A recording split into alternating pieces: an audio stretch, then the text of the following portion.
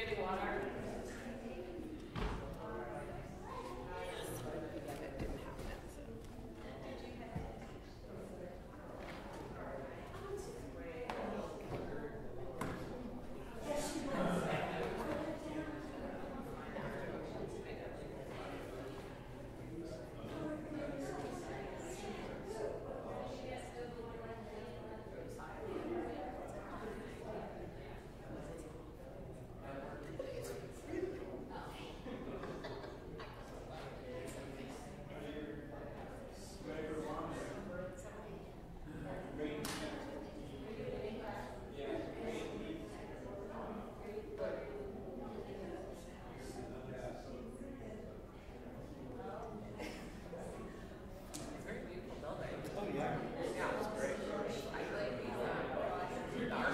Yeah.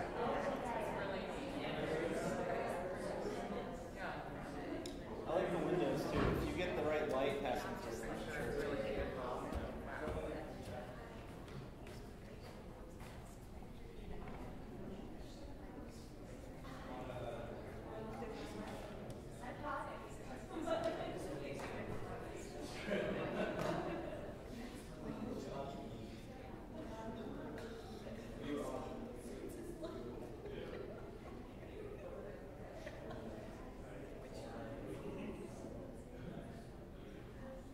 Erev Tov, good evening, everyone.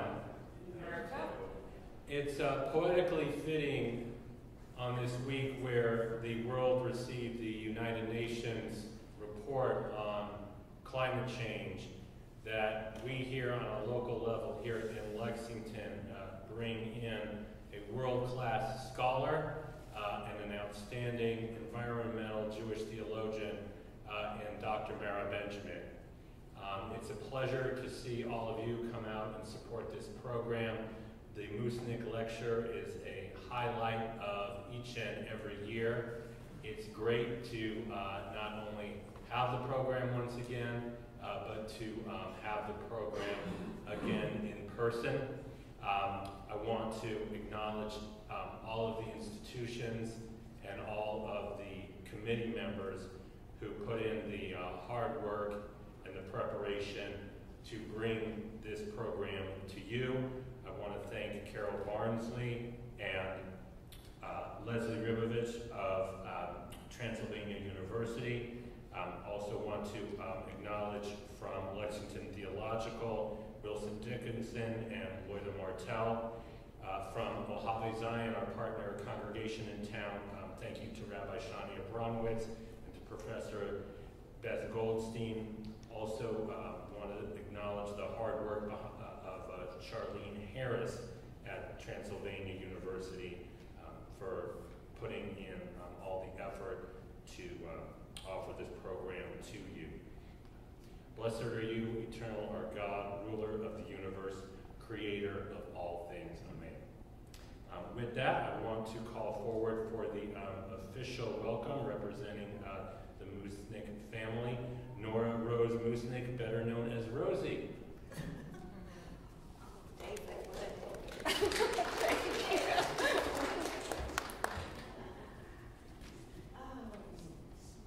Well, I'm Rosie Moosnick, as David said, and I know a lot of you here.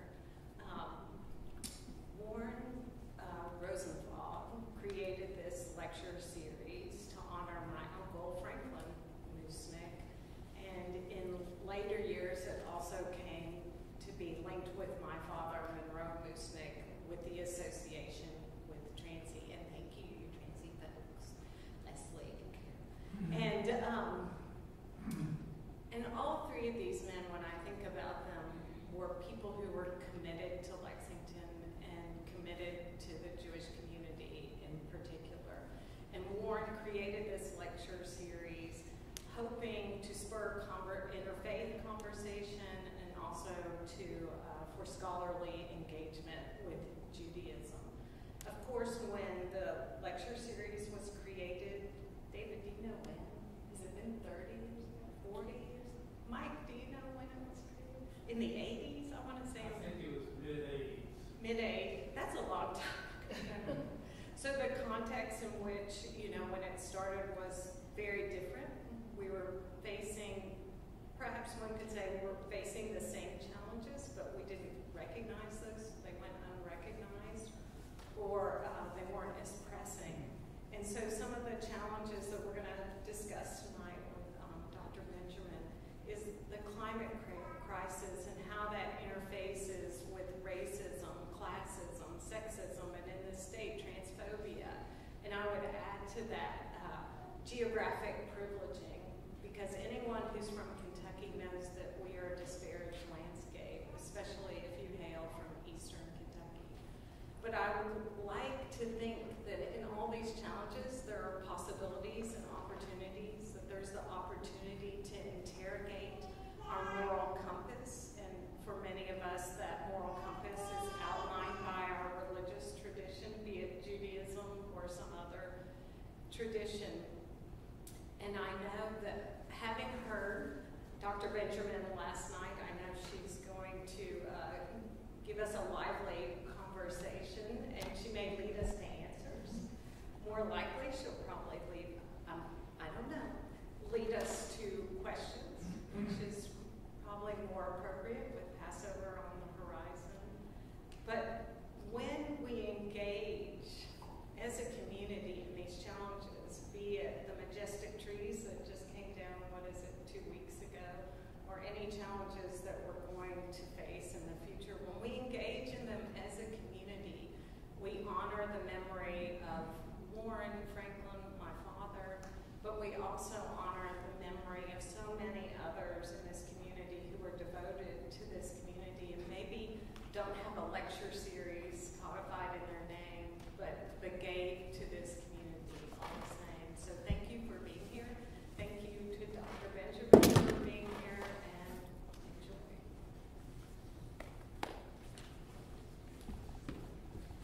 Thank you, Rosie.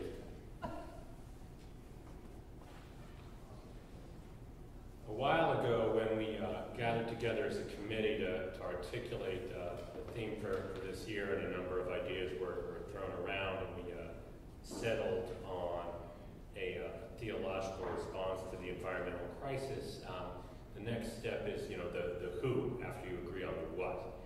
And there were any number of good who's proposed, but among those championing Mara Benjamin was my wife, Professor Shauna Sippy of Center College, and it did not take terribly long after a little bit of Google searching and internet looking around for us to indeed coalesce quickly behind tonight's guest speaker.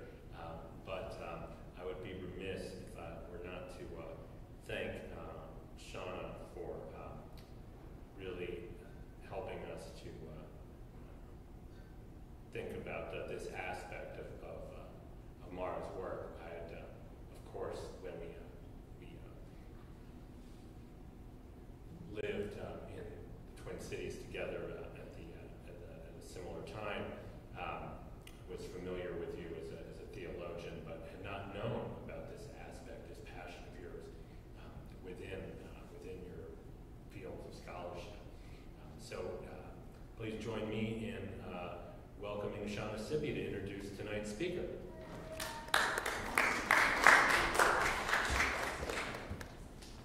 Okay, so I'll make this quick, but Mara Benjamin is the Irene Kaplan Leiwant Professor and Chair of Jewish Studies and the Department of Religion at Mount Holyoke College. She holds a PhD in Modern Jewish Thought and Religious Studies from Stanford University. And her 2018 book, The Obligated Self, Maternal Subjectivity and Jewish Thought, which is incredible, brilliant, I recommend you all read it, received the 2019 American Academy of Religion Award for Excellence in the Study of Religion, and it was a finalist for the National Jewish Book Award in 2018. Mara is also the author of another wonderful book, Rosenzweig's Bible, Reinventing Scripture for Jewish Modernity. And Mara is one of those rare scholars, Dr. Benjamin is one of those rare scholars who is engaged in constructive theology in Judaism, but does so with a really careful, critical eye, aware of the field of religious studies and aware of what's going on in other religious traditions. And she takes that into account in her work, and she is deeply invested in ethical questions. And she's also a fabulous person who builds community wherever she finds herself. So please join me in welcoming her and us having the opportunity to learn from her tonight.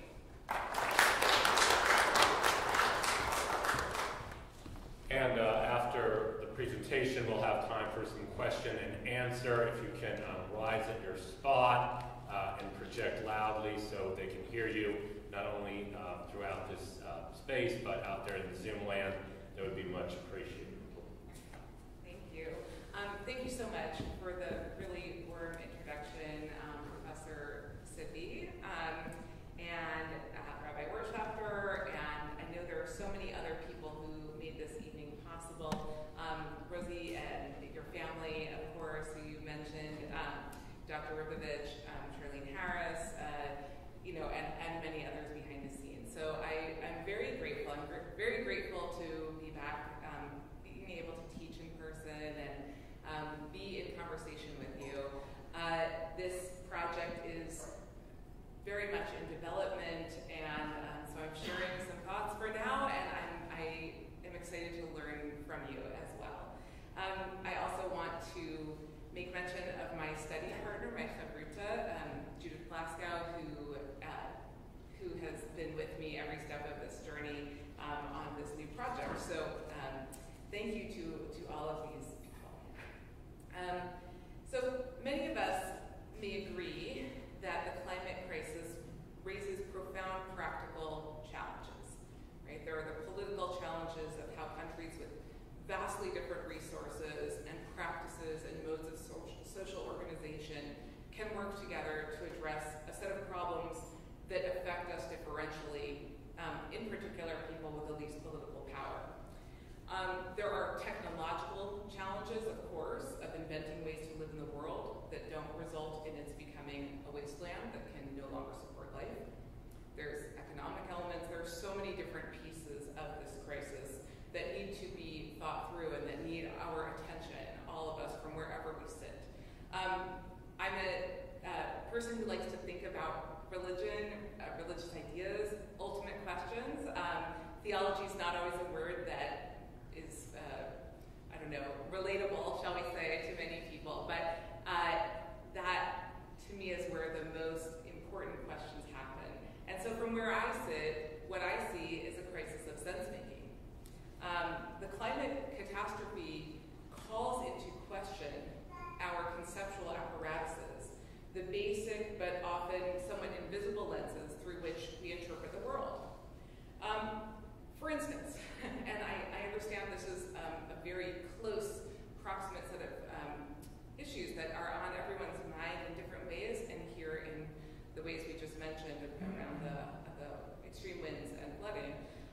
If you think of the category of events that used to often be called, and sometimes still are called, natural disasters, right? What we have usually called natural disasters are things that are clearly beyond our control, right? These are the same events that insurance companies call acts of God, interestingly enough. But now we're living with wildfires, hurricanes, tornadoes, other violent weather events with new frequency and new intensity. And we know that while none of those particular events is directly linked or directly in the control, I should say, of any particular person or group of people or all of humanity, they are also traceable and tethered to human activity. So they're not acts of God, at least not in the sort of theology of the insurance company, meaning completely unpredictable random events, and they're not just nature doing its thing. We know this, right? So how are we supposed to think about this kind of reality that we're facing? This is where, to my mind, what I think of as kind of the conceptual furniture of our world, our mental maps,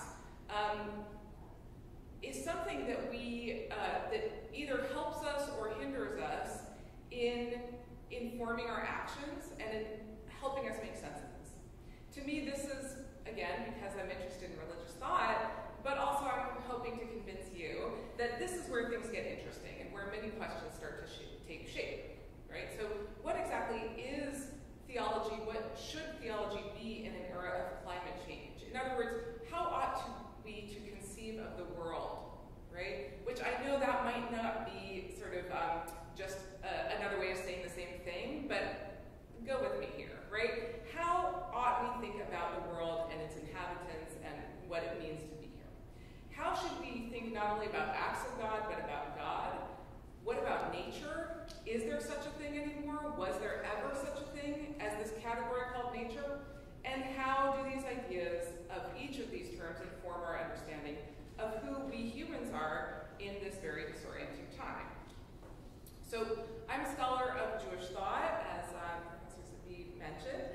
I'm interested in analyzing what Jewish philosophers and religious thinkers have said and have thought, and how they've adapted and adopted ways of thinking because of being in various different places and time periods, right? Being the condition of being a diasporic people in, let's say, the Roman Empire, or being part of the Enlightenment in, Central European countries, or colonialism, right, in different instantiations.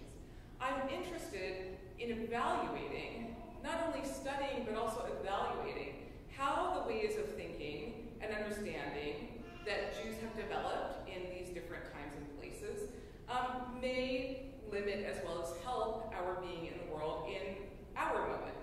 So tonight I want to talk about how we ought to think of this, or how, not really, I have to tell you, sorry, to spoil this, but I'm not going to tell you how we ought to think, but I want to think with you about how we ought to navigate being in the world. This is a situation we face as humans, as living organisms, as people in the contemporary West, and at least for many of us in the room tonight, not everybody, but as Jews, right? Or perhaps as people with attachment to some kind of, let's say, monotheistic religious tradition or a religious community of some sort. And I'll tell you here at the outset that I have a bit of an axe to grind, because in fact there have been remarkably few Jewish theologians or philosophers or other kinds of religious thinkers who seem to be bothered by this crisis in theological terms. Many of us are bothered, but it sort of gets compartmentalized. And there are not a lot, the work that has existed today, I think, goes with existing frameworks that I don't think are so easy to kind of continue with in this moment. So just to say that I understand Jewish theological reflection to be expansive and dynamic and multivocal, right? It's not one thing. It doesn't just exist in text, right? It's performed and enacted, and it's something that we see in ritual life and in how we act toward one another. And yet, I do think, and I'm happy to talk more about this if we're interested, that even by the most broad definitions of what theology is, right, as diverse in form and genre as it could be, I think the attempt to integrate knowledge of this catastrophe that's already underway into Jewish theology has really barely begun.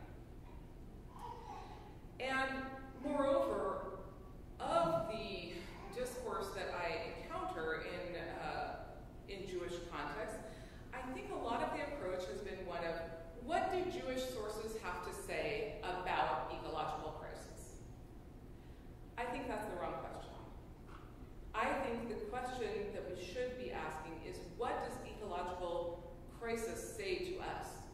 How does it interrogate some of the ways that we as Jews or others have made sense of the world? Now, as someone in Jewish studies, but I think beyond that, there's this kind of predisposition to think about anything in terms of like Jews. So, the elephant and the Jewish problem, or whatever, right? Like it's sort of, you can put Jews at the center, and I don't want to say that that Jewish thought is at the center of this problem, but I think rather that our world being reformed and coming apart addresses us. So we have a responsibility to take this reality seriously and to be curious and willing to engage with other constructions of the world that might be. To be critical of structures of thought that are problematic or that limit to be willing to call into question things that we have accepted and live in the tension between this is immensely larger than us on the one hand, and this is who we are over here, right? How do we talk about this, immense issue that we're facing with myriad different manifestations?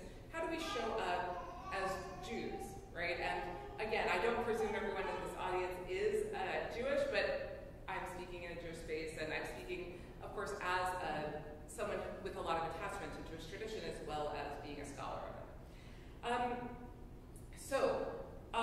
The kinds of things that I want to illustrate in terms of the way that this crisis addresses us includes ideas about who humans are vis-a-vis non-human beings and presences, about a God that must be distinct from the earthly plane, if not utterly transcendent, and ideas about the world in which it's mostly the stable and passive backdrop for human affairs.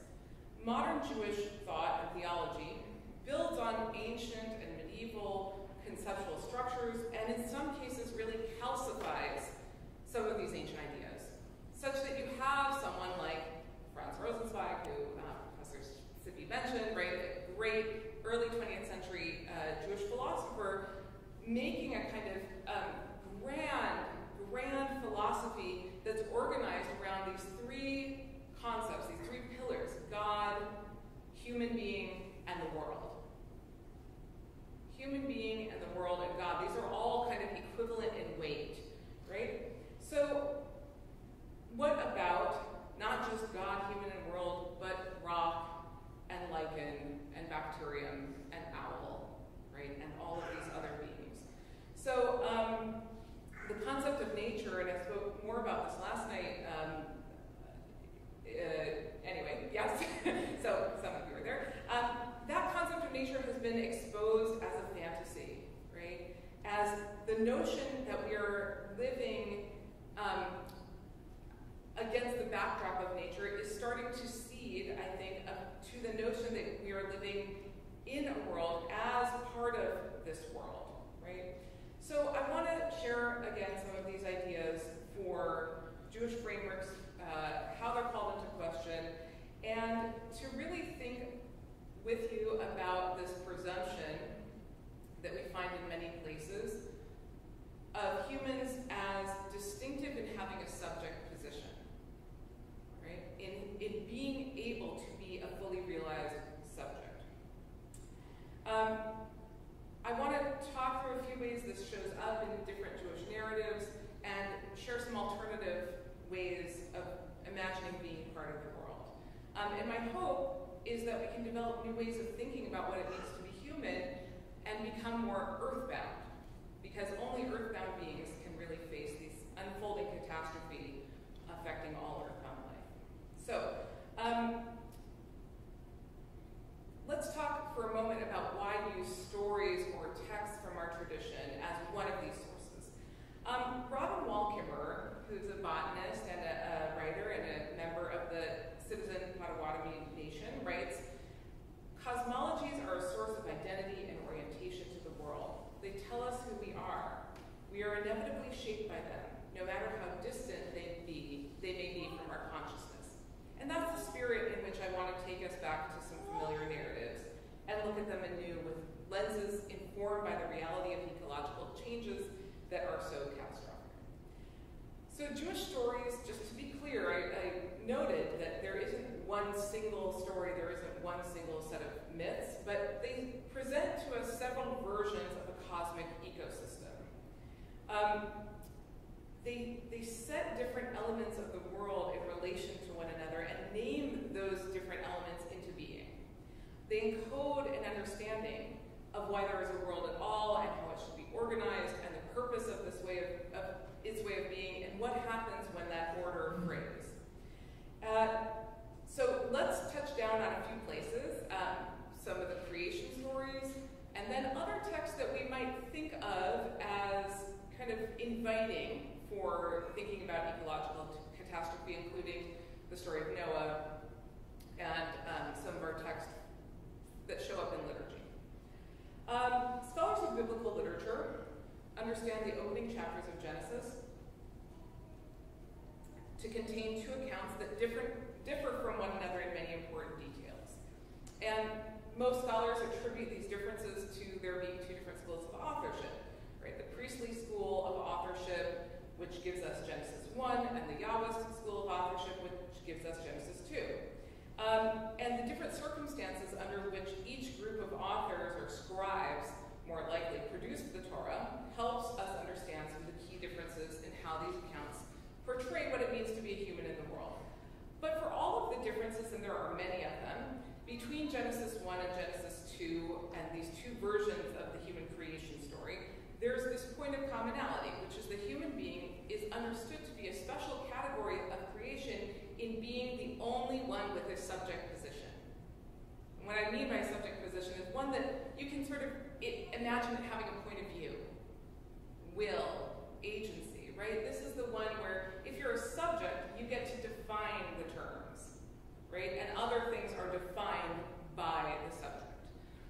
So Genesis 1 portrays the human being as distinguished by this hierarchical relationship to the rest of creation. It's positioned as the apex of God's creation. So in this case, unlike we can imagine other myths, right, where the human is created last, so that might tell you, oh, wow, they're kind of wet behind the ears, and they might need to pay attention to the other beings that have been here for a while. But that's not quite how being last works in Genesis 1. Rather, it's the kind of culmination, right? It's the apex. And this human being is subordinated only to God and is placed in a position of authority relative to the rest of creation, right? And this verse, famous verse, Puravu, be fruitful and multiply, fill the earth and subdue it, have dominion over the fish of the sea, the birds of the heavens, and all living things that crawl about on the earth, right? So the human being stands out. In the second narrative, as I said, for many of the ways that it's different, that this authorship and school of authorship shows up as different, it also imagines humans as exceptional, and in this sense that human beings are subjects who are also, I like to think of it as partially terrestrial, right? They're partly earthly, but the other part is kind of extraterrestrial. So here are some of the words that I'll want to think about with you. When the Lord God made the heaven and earth, when no shrub of the field was yet on the earth, and no grasses of the field had yet sprouted, because the Lord God had not sent rain upon the earth, and there was no human to till the soil, but a flow would well up from the ground and water the whole surface of the earth, the Lord God formed the human being, Adam, from the dust of the earth, Adamah, same word. He blew into his nostrils the breath of life, and the human being became a living being. The Lord God planted a garden of Eden in the east and placed there the human being whom he had formed. Okay, so just a couple little things that I want to pull out. There's obviously centuries and centuries of commentary on each letter here, but just a few things. So the first is that all plant life exists only in this potential state until the human being is created, right? No plant of the field was yet in the earth, and no herb of the field had yet grown, for two reasons. The Lord God had not caused it to rain upon the earth, and there was no human to till the ground. So rain is needed for plant life, but in this story, so are humans. There is no plant life without humans, right? So the implication being that the rest of the world, the plant world, is there because we came along to, till it and tend it. The earth creature, here's the second point. The earth creature, or Adam, right, is named because it's made of Adamah, clay or soil. And yet it says, to go back up here, that the Lord God planted a garden in Eden in the east and placed the man whom he had formed. And this verb to place, or really to set down, is a really odd verb to use if this creature is made of Adamah, right? You don't think it would have to go anywhere, right? It's actually already Adamah, but somehow God is going to place it there.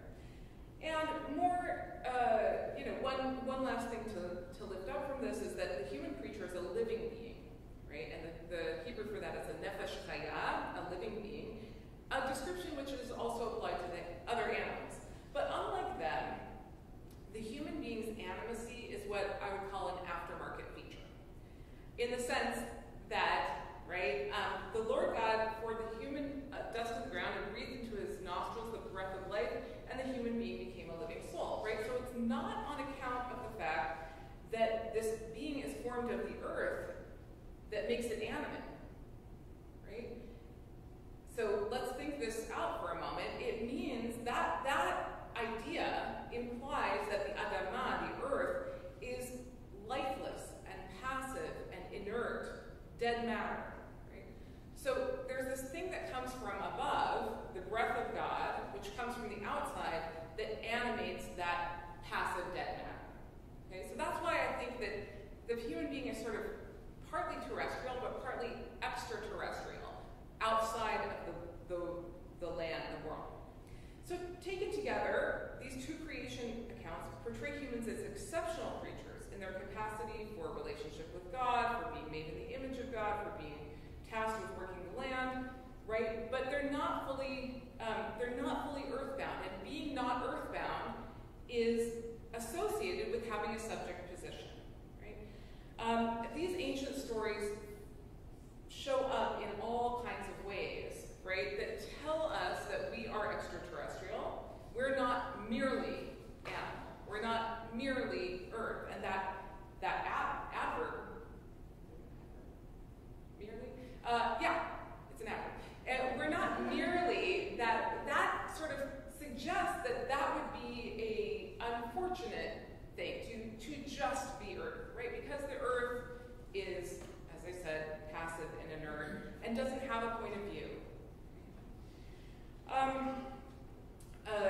The topic I spoke about last night is this idea of stewardship, which is really rooted in this and has kind of taken hold in many environmental religious organizations. Now, somebody that I had lunch with today rightly pointed out that this notion of stewardship, of being responsible for creation, actually would be a huge advance in many places, right? That's great if your main mode of being is extractive, right? However, it's also a problem because it reinforces the perception that we are not part of the world, that we're not earthly, right? So that brings us to this second key idea, right? That rest of the world.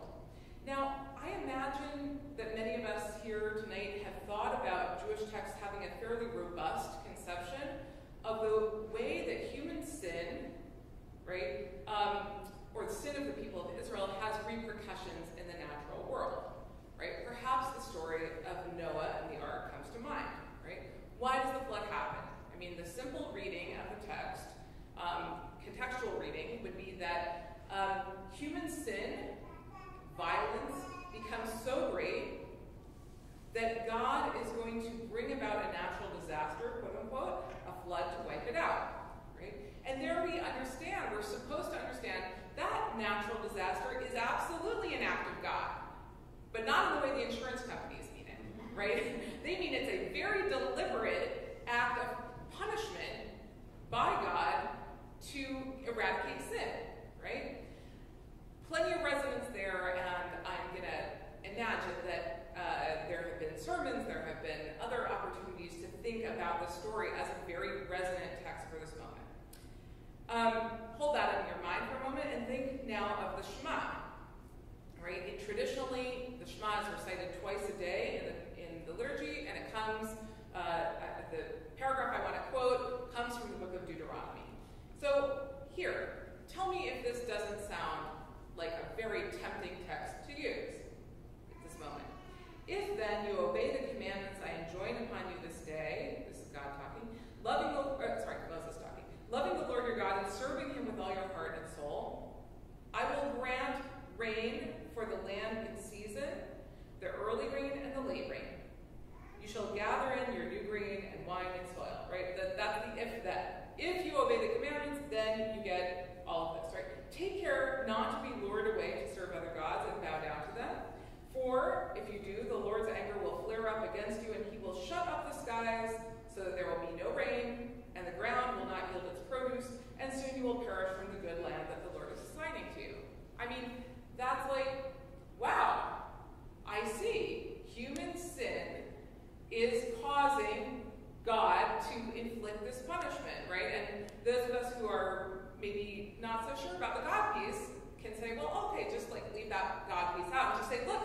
consequence of human sin is here, right?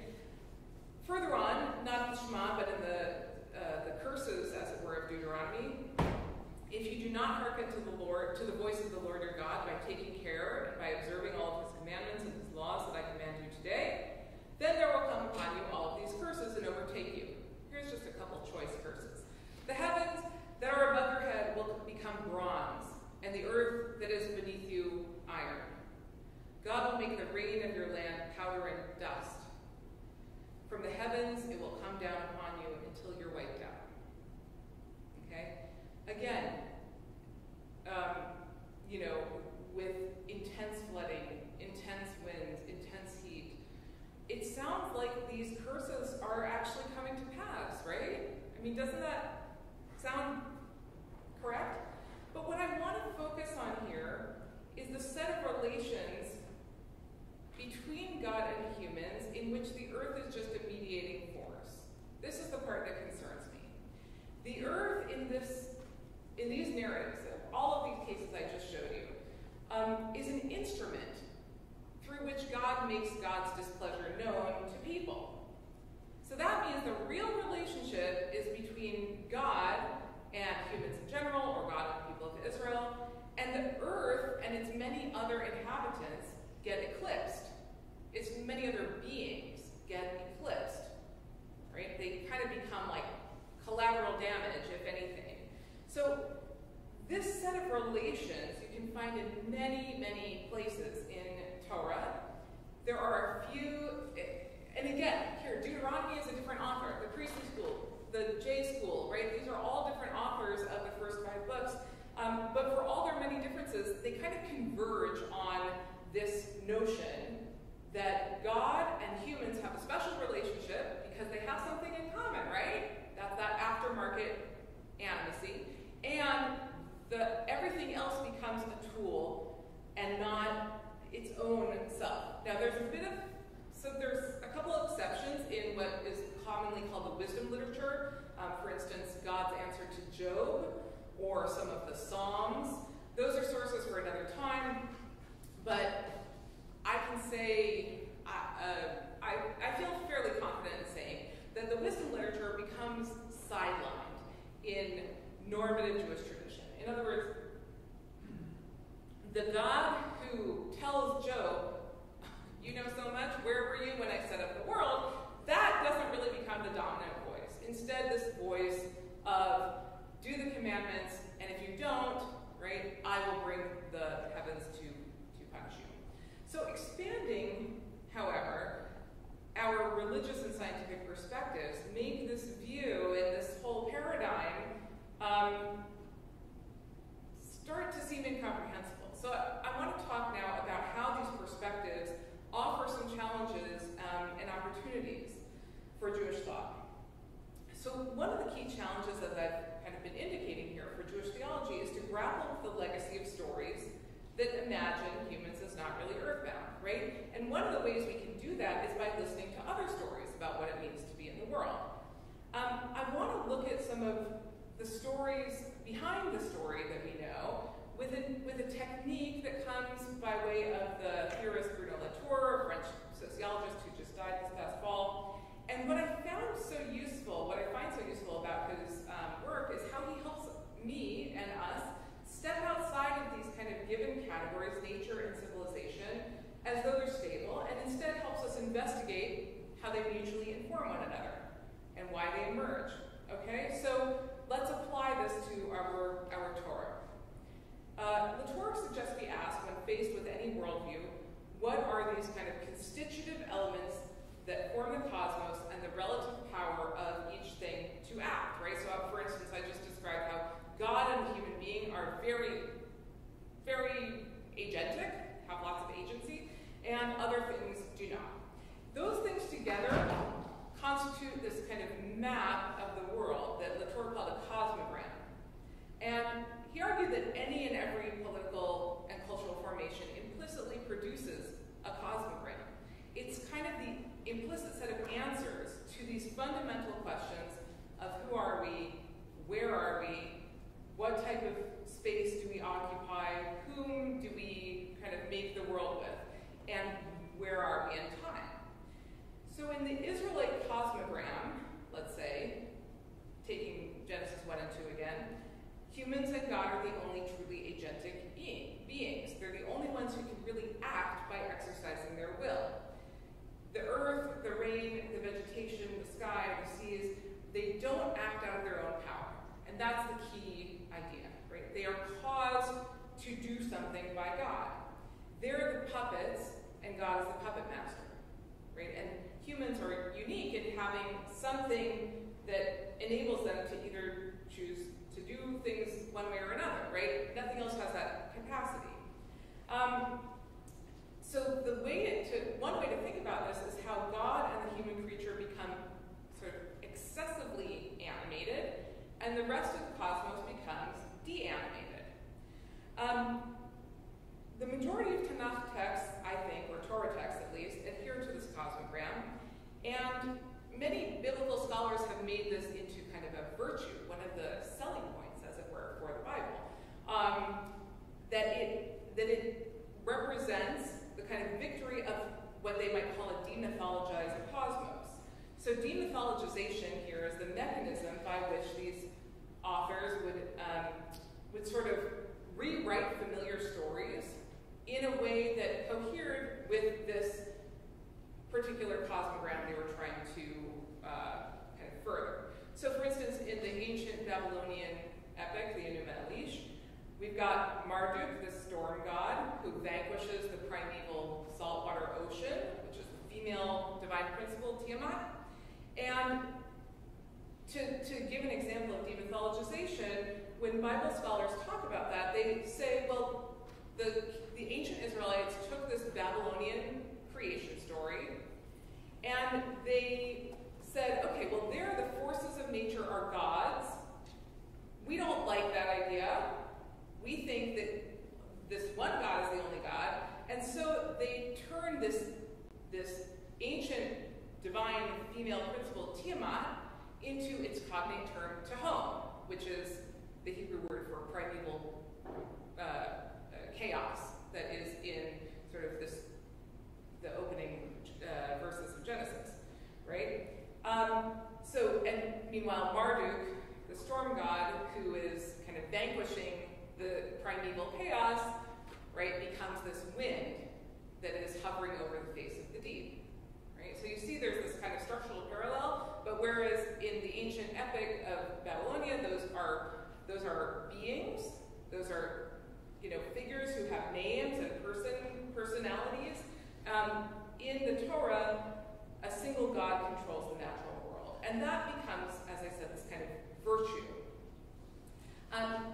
The idea here is that biblical scholars, that especially in the modern period we hear this, biblical scholars and Jewish theologians have portrayed this as a morally better account than accounts in which other beings, other than humans, have agency. So this demythologization functions as not just a descriptive term, but as a value claim, right?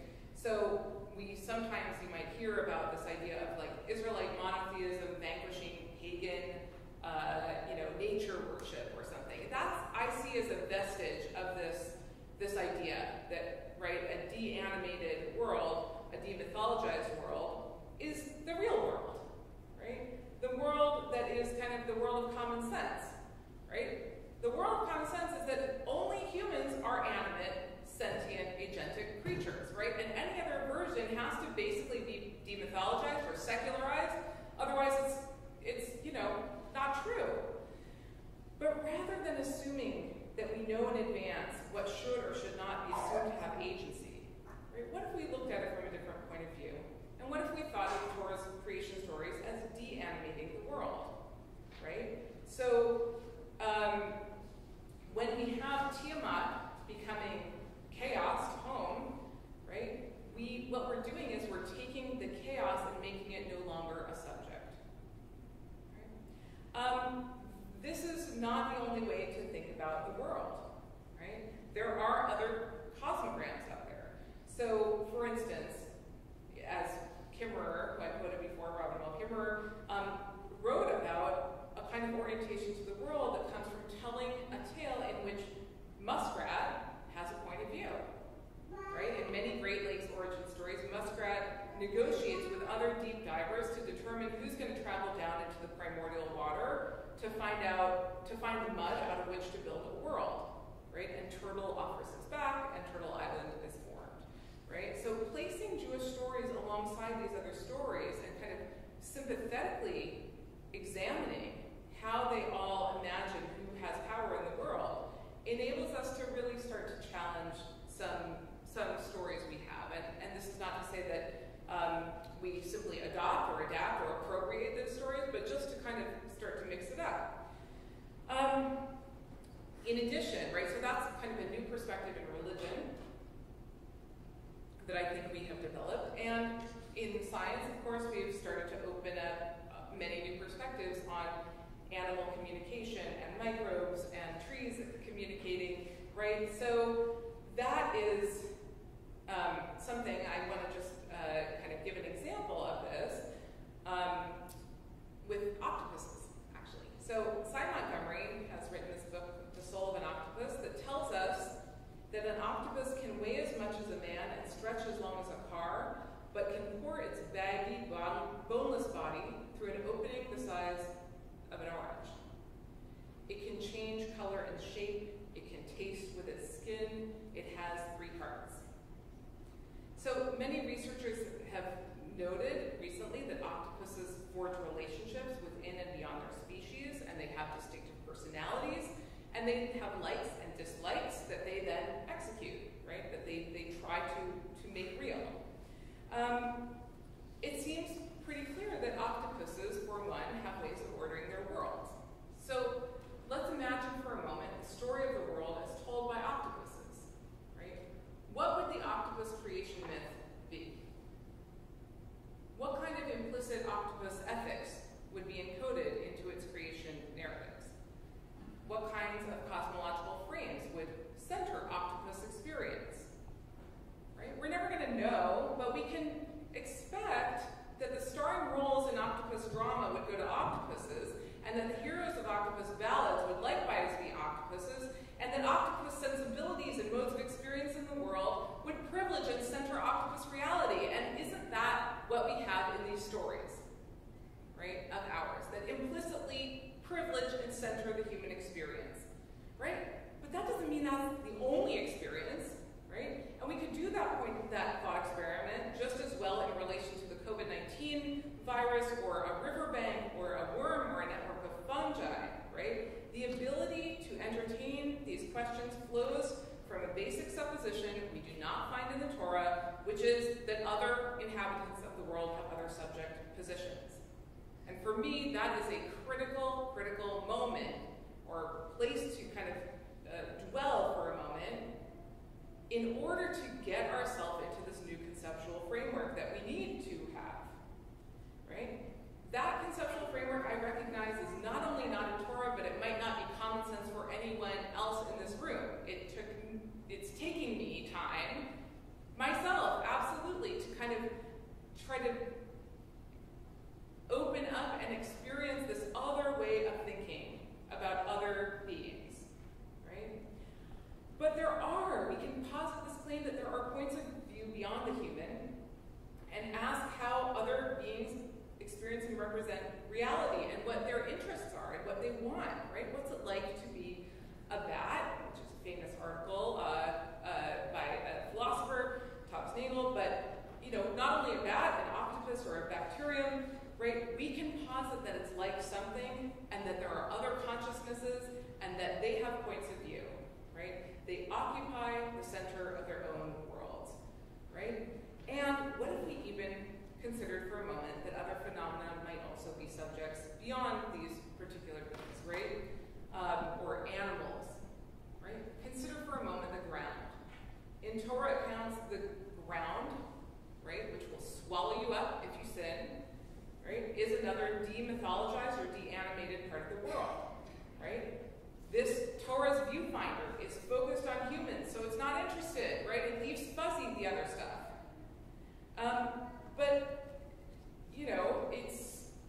it's more than that, and we are starting to understand this to our peril very late, right? What if we contemplated the land as an actor and ground as dynamic and heterogeneous, right? What if instead of being just the furniture of the world that we, act upon or sit on or whatever, right? What if the land itself is thought of as transitory and in motion, as degrading and building, as holding and exposing and wanting to move? So in a very powerful essay by the Puerto Rican Jewish writer Aurora Levins Morales, which is called Nobody Owns It, Nadie la Tiene, she writes very eloquently of the movement of soil. And I want to sort of bring this toward a close with this thought experiment that she invites us to think about. She says, this is her, in nationalist rhetoric, land does not move. No wonder it's so often portrayed as a mother, eternal, loyal, and patient. It waits for its exiled children to come home. It would know them anywhere. But the real land, made of soil and rocks and vegetation, is never still. In the United States, the average acreage of land loses 5 tons of soil every year, blown by wind across property lines and fences, municipalities and national borders, washed by rain into river systems that drain 1,000 miles downstream. Places have history, but soil does not have nationality. Just as the air we breathe has been breathed by millions of others first and will go on to be breathed by millions more, just as the water falls and travels, evaporates and circulates moisture around the planet, so the land itself migrates. The land itself migrates. The ground shifts beneath our feet, of course, not only because it's always been animate, but now because of earthquakes that are caused by fracking, because of the movement of industrial effluvia, and by spinning, bouncing, decaying isotopes that radioactive waste sets in motion. I don't call this kind of earthly animacy anthropogenic because it's not anthropos as a whole that has led to ecological disaster, but rather specific societies that imagine their world as composed of inert, passive matter, or the ground as merely that which we walk on, right? It's those of us whose comfort is built on the subjugation of earth and other beings who are finally learning the lesson that the earth is animate. There are these other ways of comprehending the world, and we as Jews would do well to learn from them.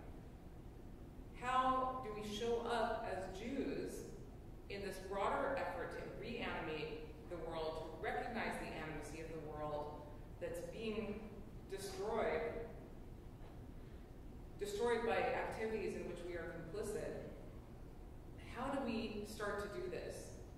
Well, as I said at the outset, this is in progress. It's not a one-person project. This is a project that we all have a role in thinking through. I think that Jewish thought can become earthbound when we admit and recognize the earth and its many organisms to be subjects as agentic. Subjects as in subjects for thought, but also as subjects themselves. Can we become humble before and captivated by the intelligence of mycorrhizal networks, of lichen, of octopuses, right? When we do that, I think we'll be able to start entering into meaningful and curious dialogue with people who narrate the story of our world differently. I don't really know what Jewish thought is going to look like once we do this, but I know that engaging these questions will allow us to finally face the present and future. Thank you.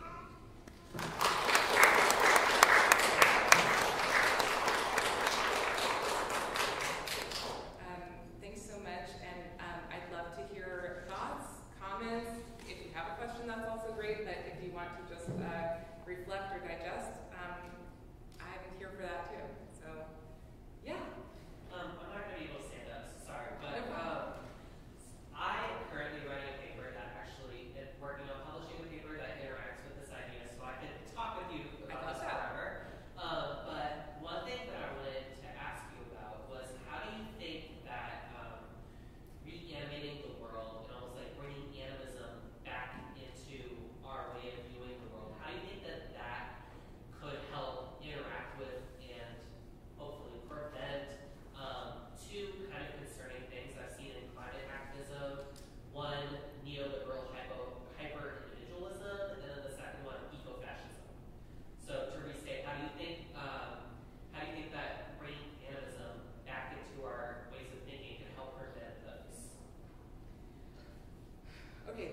big question, and I'm really glad you're writing a paper because it sounds like you have a lot of great ideas.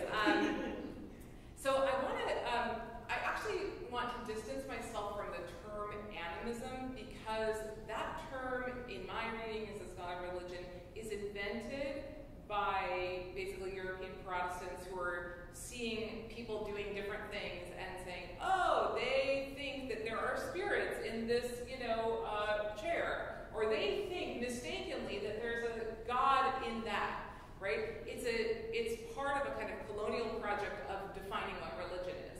So I don't love that term, but I do think that thinking about animacy, defeating ecofascism.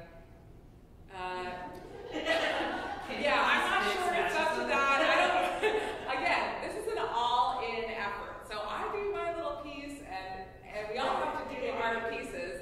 I'm not sure it can go fully there, but I do think that, fascism and ecofascism are so tethered to, nationalism and white supremacy, and all of those, I think, are totally untenable if you understand that you're not the only boss, right? That you're not the only actor. So, we have a lot of work to do on many fronts, but I do think that that there are deep level kind of tie-ins between recognizing that supremacy is, this fantasy of some that is totally upended by actually engaging the world with a more capacious way of thinking. Yes? When you were talking about the distinctions between God, nature, and humanity, Spinoza's line popped into my mind.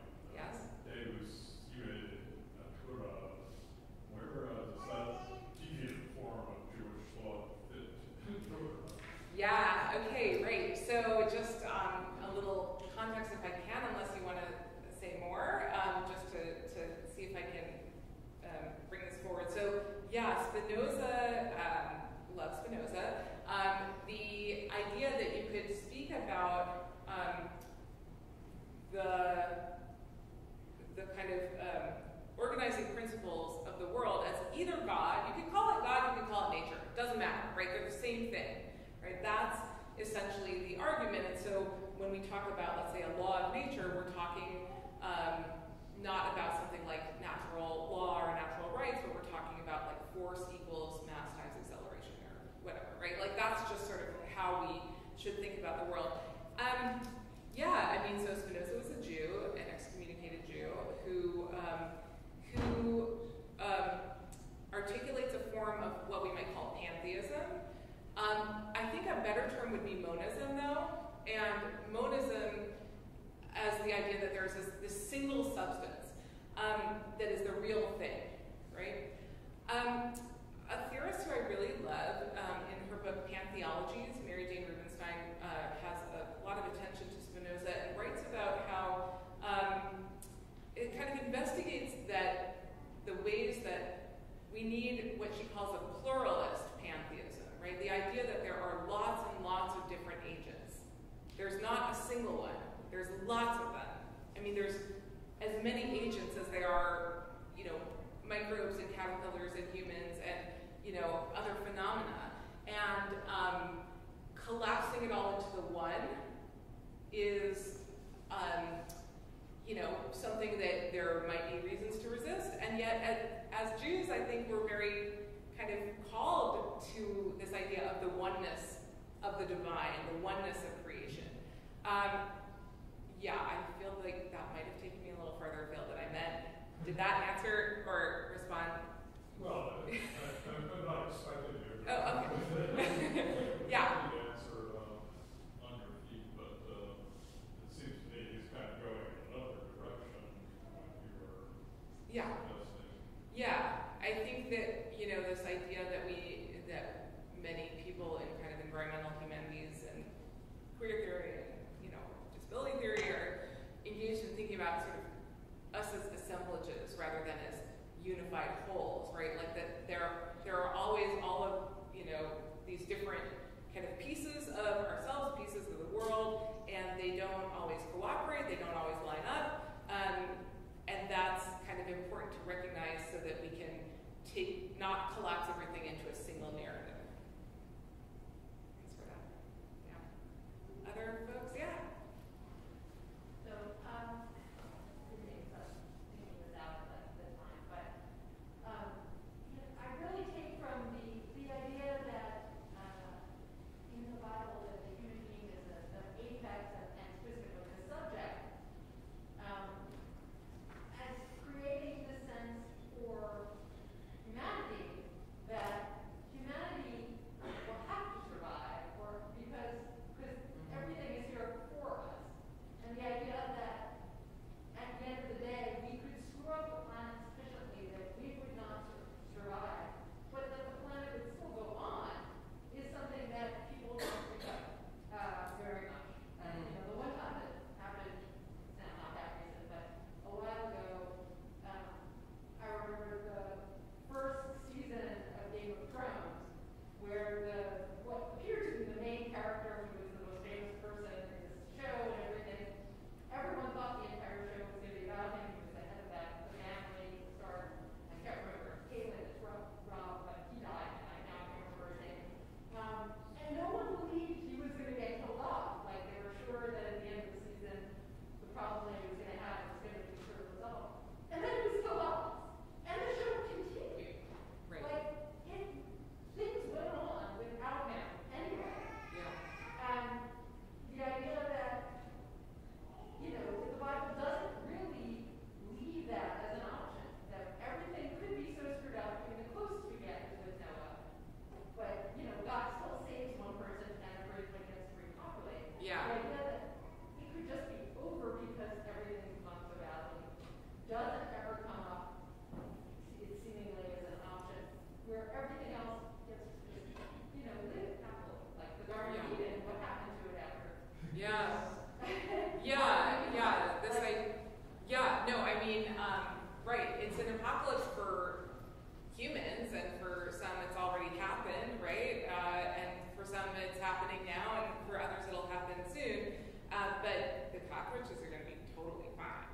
So are the fungi. They're going to live their best life, basically. It may not get thought about by lots of people, but I think about it all the time. And it's there have been people. I think Alan Weissman wrote this book, The World Without Us, that kind of walks through the oceans, the sea level rising, and then kind of imaginatively walks you through this the rubble of what used to be Manhattan or whatever it is. And the thing about it is, of course, you're sort of projecting yourself into this future where you know that your kind won't be, not only you personally, but your kind won't be. So, I think that that's a place that I haven't really explored yet in my own thought, but I certainly see the idea of both the Messianic era, right, that kind of redeemed world to come, which is something that is, of course, an important idea in Jewish rabbinic thought, but gets kind of endlessly deferred, at least by most people, unless you're Sabbatean, let's say, or whatever, or Chabad, right? So for most Jews, the Messiah is endlessly delayed. And then, of course, in the part of Judaism that became Christianity back in the day, apocalypticism becomes really important. But those are still human reference points, right? So it's something I think we kind of how do we grapple with the need to mitigate suffering for fellow humans, for other forms of life, even if they will not survive indefinitely, right? The world will still be here. It's not going to poof into a little puff of smoke, right? It's so similar to Don't Look Up, but it's different. in that the meteor doesn't actually just explode the Earth. That's the difference, right? There's no spectacular moment.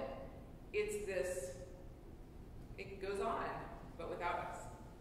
Yeah, so how do we articulate what our job is in light of that? That's a big question. Yeah. Other folks? Yeah, Sean. I almost called out Elisheva, but It's not exactly a question, but I'm glad you mentioned messianic thinking, because I'm thinking about, Shabbat as making Olam Haba. Shabbat is sort of a taste of the world to come. And then, maybe more importantly, that the whole Jewish calendar is based on the agricultural cycle. And what happens when those two things become impossible? It seems like something fundamental about the practice of Judaism changes or falls away. yeah. And I don't exactly know what to think about. Yeah, me neither, but I think it's so worth exploring. I mean, in a way, Shabbat is so interesting because it doesn't have a kind of, let's say, physical correspondence, right? So like the new moon, you have a month because there's a moon going through a cycle, right? But there's nothing that comes in packages of 7 regularly like that in our world other than Shabbat. And Shabbat as cessation and as relinquishing control and relinquishing generative labor, malacha, but also kind of beyond that, just being part of this world, right? I think that is, as you said, right? That's a practice of experiencing the Messiah, the messianic moment in the present. And so I feel like even, I don't know, I'm totally riffing here on what you said, but yeah, the agricultural cycles, all the other cycles that we might know that are promised after Noah to remain constant, and they're not, right? To me, Shabbat is such a solace for that reason, is that it's always going to be there as a way to step back into part of how creation was meant to be. Yeah. Thank you. I thought you were going to say my question. So, because my question is also about Shabbat and Shemitah, particularly the agricultural cycle where there's the laying fallow of the land every 7 years. Right. And I want to bring this up in particular regard to the concept of Shabbat because you have this idea, the demythologization of the world, which is at once also a de-animization of the world. Yeah. But this idea of Shabbat, I think, includes the idea of an animate world that needs and requires rest as well. And so I'm wondering what you think about that in this idea of Shemitah particularly. Yeah, that's really lovely. And yeah, I mean, there are so many ways that there are ways in which things like Shabbat and the larger cycle of Shemitah and Yovel, right, are so attractive precisely because of that, right? That you can, I think that you can read it as the land requires rest. I think it's not fully satisfying to me as a reading. I mean, I would love if that's what I thought it really meant, but I think that the commandment to rest is a limitation on Israel to kind of show their obedience to the covenant. So I think you can kind of read it different ways. I mean, I live in like Shemitah Central, or I did last year anyway, because there's a lot of Jewish farming in Northampton, and there's this like very attractive concept of Shemitah. I think when you drill down a little bit, though, it's not as fully satisfying as I personally might want it to be. Like, who cares about me? But that's so it's something to wrestle with. That's yeah. If you could take the reins away from humans and give it to anything or anyone else,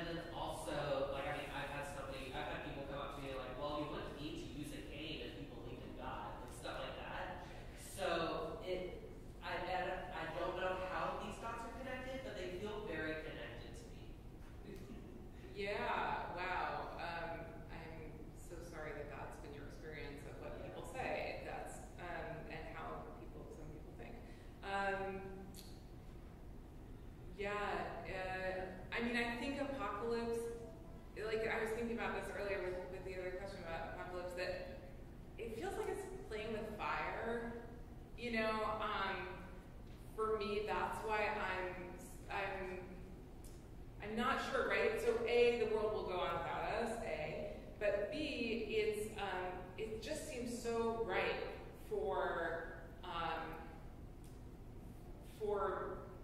I don't even want to say misuse, because intrinsically I think there are really deep challenges. So I'm not in love with thinking about apocalypse for a number of reasons, and what you just mentioned is certainly out there. I just wanted actually to go back to your question about who would have the reins. So I happen to have a little quote that I think is really lovely here from Bruno Latour. So the book is called Facing Gaia, 8 Lectures on the New Climatic Regime.